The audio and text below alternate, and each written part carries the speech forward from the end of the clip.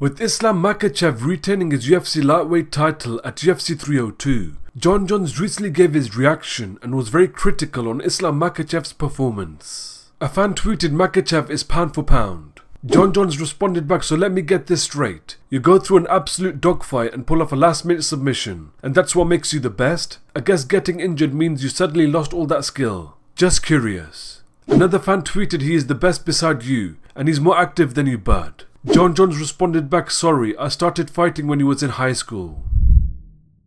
Former UFC strawweight champion Carla Esparza is looking to come back. She last lost to Zhang Weili at UFC 281. On X she went on to say ready to start a fight camp in a month or two. Can't wait to get back in there. Let's go.